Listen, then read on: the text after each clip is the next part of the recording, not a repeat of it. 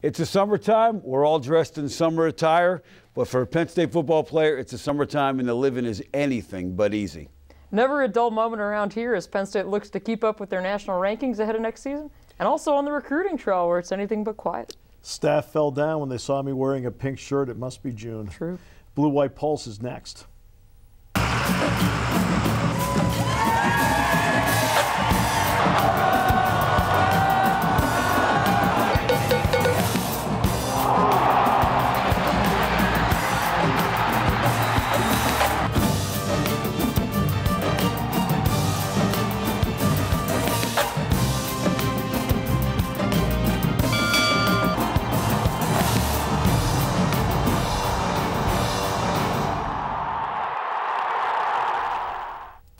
Great to be with you on the Blue White Pulse. Steve Jones, Audrey Snyder, DKSports.com, Pittsburgh, Jay Paterno. Great to have everybody on board.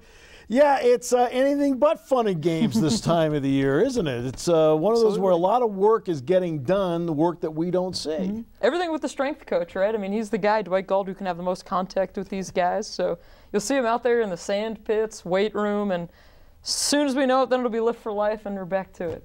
No question, and it goes faster than you can even imagine, especially when you're a coach, because this is all happening when you're not there.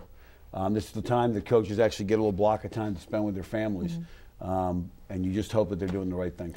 Yeah, you know, if we go back 30 years, maybe even 35 years, players would get into some shape, but then in camp, 2-a-days would get you into shape. Now you're expected, Jay, to walk in being in shape on day one. Yeah, it used to be guys, everybody went home and they had cards that they filled out and they'd send them back in, and you, as a coach, you hope they were actually doing what they wrote on the cards.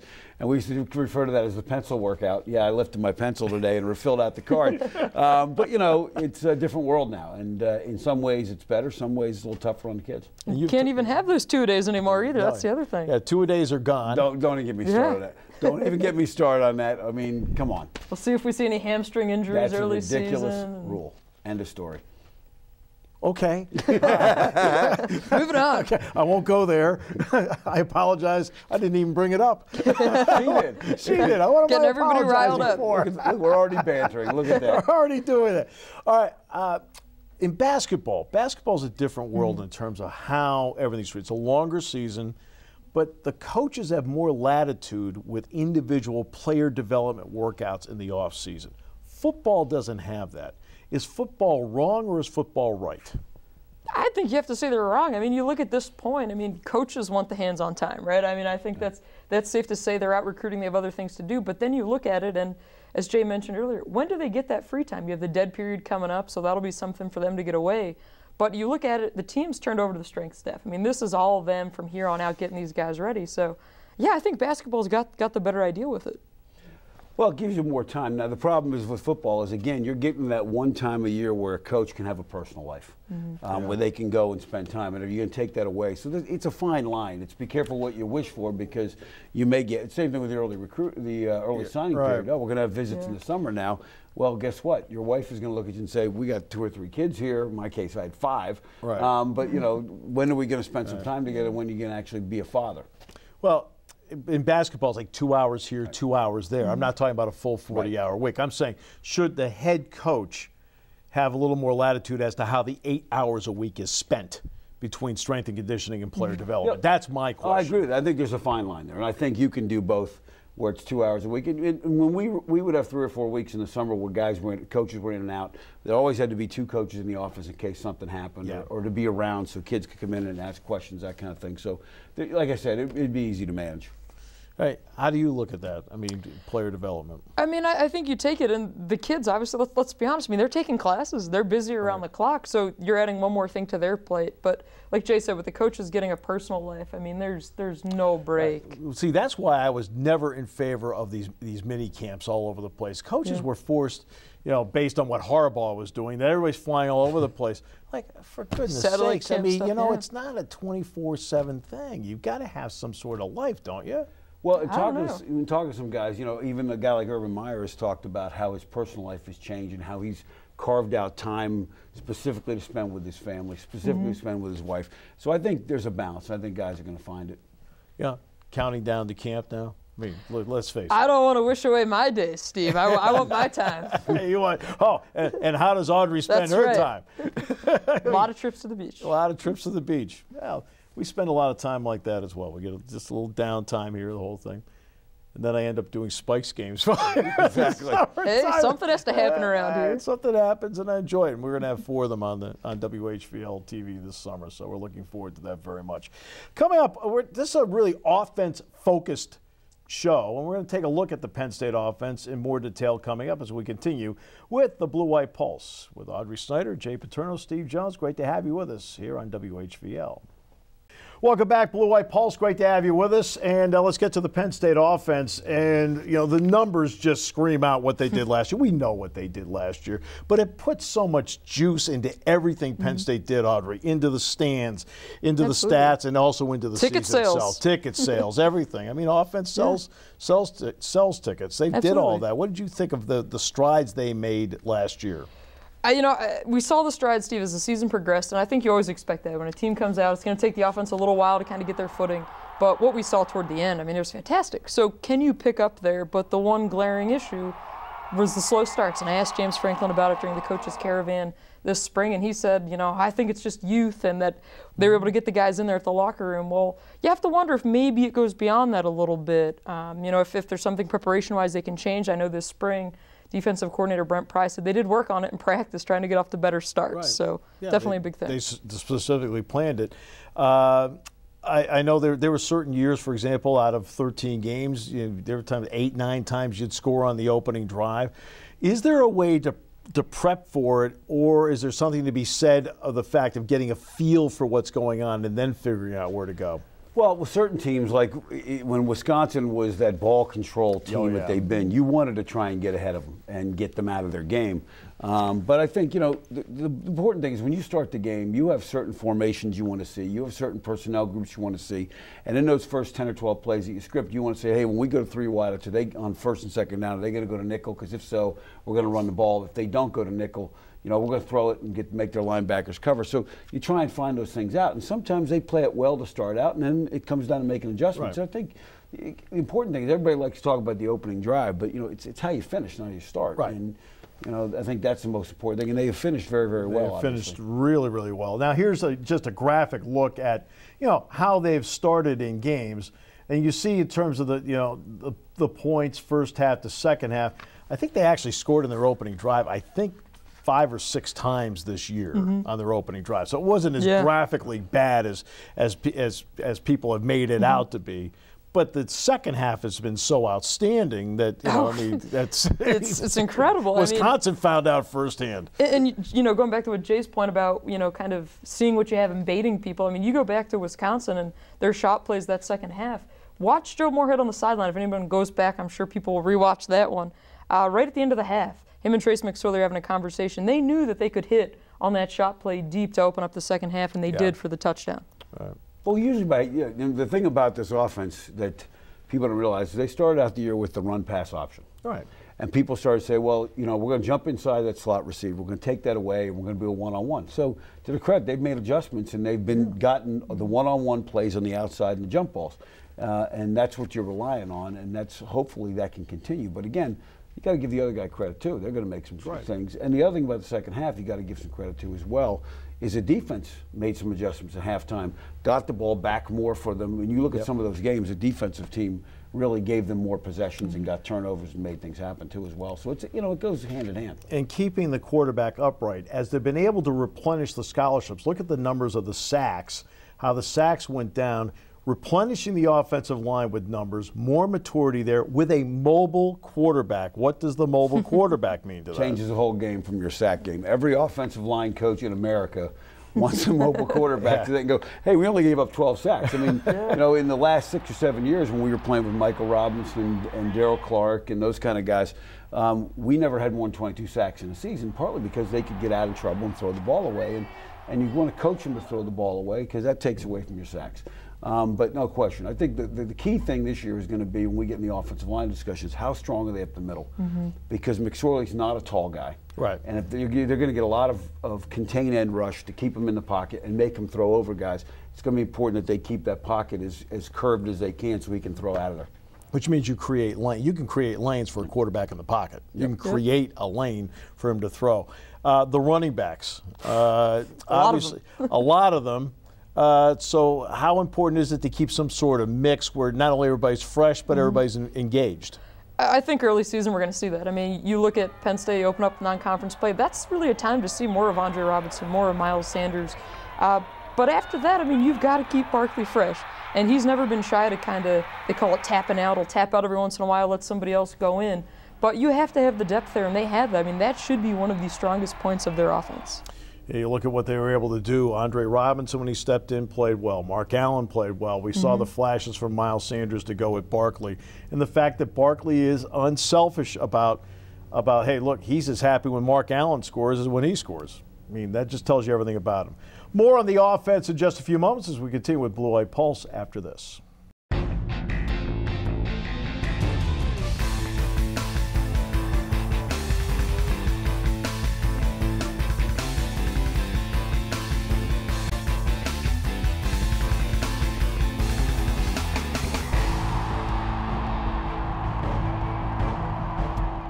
Welcome back to the Blue White Pulse. Steve, Audrey, Jay, great to have you with us. Going deep. That's one thing. The deep ball is something that's really exciting. Look at Penn State's numbers on the deep ball from last season and the distribution. I mean, this is taking Godwin out of the mix. I mean, sometimes there's, Jay, a deep threat. They've got multiple deep threats. Well, Hamilton, I think, is a guy we're going to see some real good things out of. You know, and I think there's the same kind of excitement for Hamilton here in State College as there is on Broadway for that show. And we'll see if he can match that kind of excitement. But, you know, it's one of those things with this offense that you have. You have Gesicki as a tall receiver. You've got a wide range of guys you can throw to on the edge. But the other thing about it is you've got Barkley, who is a legitimate threat downfield, out of the backfield. So there is not a time where you can say, I don't have to cover this guy or that guy. Everybody can make a play, and that's what I think really gives this offense the flexibility to do some of the things that they're doing. Absolutely, and I think you look at that too, and Saeed Blacknell's a guy, you saw it in the Big Ten title game, you've seen it in glimpses in the past, seemingly always in the big games is when Blacknell steps up. But if they can get some chunk plays from him, I think Gesicki's going to have a huge factor again this year. But kind of looking at this whole picture, I mean, this is an offense that about 16% of their plays were of their determination of the chunk variety last year. So can that be duplicated, the 50-50 balls?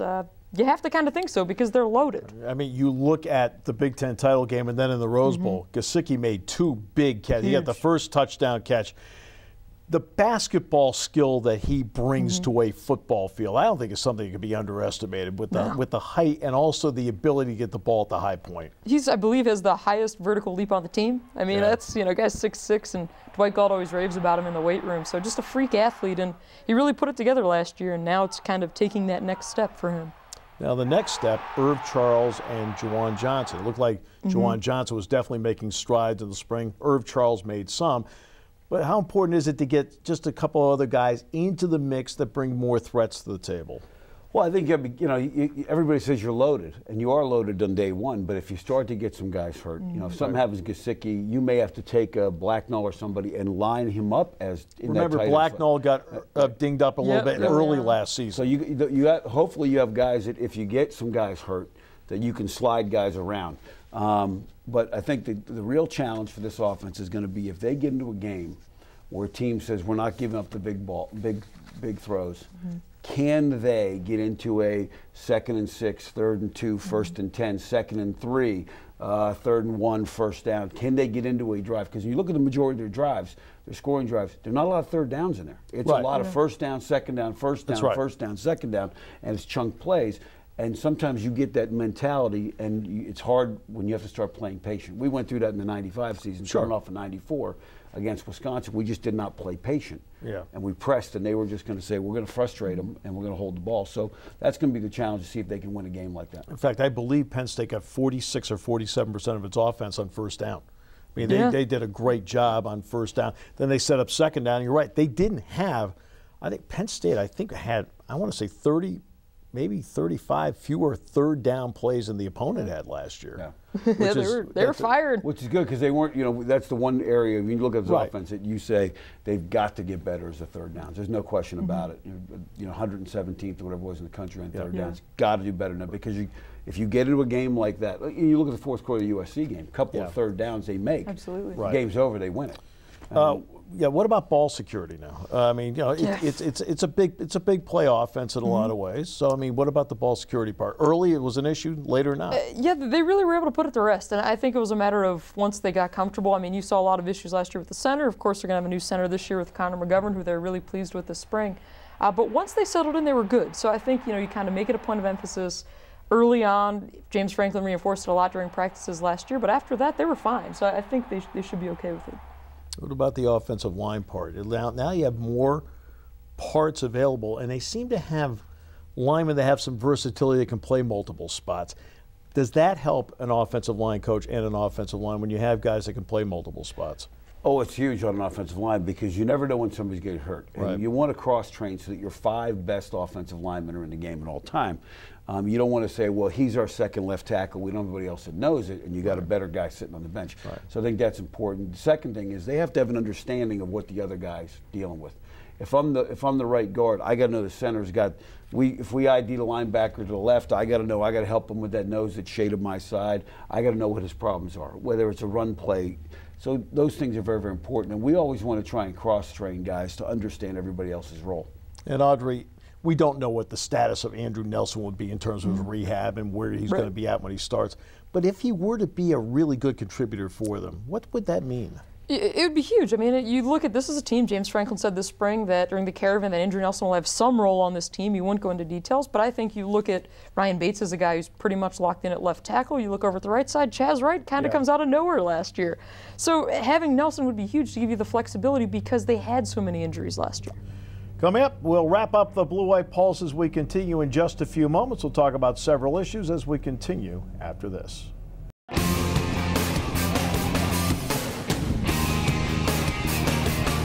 Welcome back. We'll touch on some issues here down the stretch. First of all, let's start out with the Penn State incoming recruiting class. 84 players are on campus right now. The rest of them will show up at the end of June. You can see this is the offensive guys. Then we'll flip over and show you the defensive guys. Jay, how difficult is it, because you're making that move from high school to college, how difficult is it for someone to come in and contribute right away? Well, there's a couple of positions where it's relatively easy. Wide receiver, running back, defensive back. Further away from the ball, the easier it is. Right, and they have the least to think about. When you think about it, Penn State's loaded in those positions. So I don't think you'll see 8, 10 freshmen playing. You'll probably see a handful, and special teams is the other place you see a lot of contributions. Yeah. And we also had a chance to see some freshmen. 4 of them came in early. Now, 2 of them didn't go, but 2 did, Mike Miranda and Lamont Wade. The benefit of getting in early, what did you think of that? Oh, it's huge. And James Franklin always talks about that. And you look at Lamont Wade, of course, he's a guy you're going to spend a lot of time this summer, fall, talking about. He's going to have a big role for this team. But the fact that a guy like Miranda physically came in and really seemed to do well in the weight room, according to Dwight Galt, that's huge too. Getting those guys in, getting them in the strength and conditioning program. But moving forward, you mentioned special teams. Journey Brown, the running back, who defended his gold in the 100-meter dash, set a record, PIA record, earlier last month. He's a guy who's going to get a shot as a punt returner, he was telling me. So do you maybe burn the red shirt for a guy to be a punt returner? We'll have to see. But Mac Hippenhammer, receiver, he'll also get a look there. So keep an eye on them. Now, recruiting is obviously a 24/7 thing. It's on message boards. It's a 24/7 thing, which then stunningly brings with it, Audrey, gnashing of teeth when it doesn't go the way the fan base wants. Shocker, right? Justin Fields, the 5-star quarterback, decommitted from Penn State earlier this week, and you look at it, and this is a loaded quarterback room, Jay. I mean, you kind of, Fields hasn't ruled out coming to Penn State, but tell me the last time a kid decommitted to a place and then ended up there. I can't think of one. But the fact that Micah Parsons, 5-star defensive end, decommits, it's not a time to hit the panic button. This is still a top 5 class. But what you're seeing is with elite kids, they're going to look around. They're going to play this back and forth game to find the best fit for them. And so be it. That's recruiting. That's what happens. But with the loss of Fields, Penn State will likely rebound, find somebody else. But you do want to get that quarterback in your class early, ideally, so they can be a leader and help to bring on other guys. Yeah, and the thing that happens a lot with the recruiting, attention is so big. Huge. They commit, and all of a sudden nobody's talking about them anymore. Yeah. And some of these guys, well, you know, how do I get them talking? Well, I'm going to decommit and reopen this up. So some of it's ego, and some of it, quite frankly, like I said, the quarterback room, Penn State's fine. Even if they don't get one this year, they're most likely fine. All right, now let's get to one of the announcements made earlier this week. They've announced a lot of kickoffs. One of them was Georgia State at 7:30. Wait. Georgia State. Yes. The Big Ten Network must have thought it was Georgia Tech, not Georgia State, and said, yeah, we got to put this in prime time. Right. But then again, you just made a really important point. Penn State has nothing to do with it except playing the game. Football and men's basketball are television shows. Yes. And so in a TV time slot, it's the first opportunity that BTN has Penn State on all season, so they want them in prime time. Absolutely. So they tell you what time you're playing. Hey, and that's the thing, and Penn State fans are seeing it. Everybody was surprised by the Ohio State announcement on Fox, 3:30 kick. Well, World Series program, I mean, what do you expect? I mean, this is how this thing works. So obviously that's a big hit for ticket sales when you look the fact that, you know, that's week 3 consecutive home games, 7:30 kick. We all know what hotel prices are in State College, not great. So that's going to be an interesting one. Now, for me, I don't mind the night games. Makes my job kind of easy. Right. Well, so far I've been able to avoid hotels in State College. We'll see if that lasts. I have a home. I have a home. Beer sales in a stadium, in any stadium. Jay, it's been really interesting because I've taken a long look at what's happened. Like West Virginia is a good example. I was down there a couple of years ago and asked a couple of people about it, and they said, you know, when they went to beer sales, the number of alcohol-related incidents in the stadium and outside the stadium plummeted because there wasn't this rush. But you know, I think this is something you have to tread very, very carefully on, and how you do it, and how you present it, and how you handle it. And there's revenue to be made there, but the question is at what cost. Right, and it's interesting because I think what West Virginia, the thought was instead of binge drinking before, it was spread out far more evenly. Guys, thanks so much. Appreciate the time. Jay, great to have you here. Audrey, great to have you back. All right, thanks for joining us on this show. Back next month with another Blue White Pulse. We're looking forward to it. Have a great one.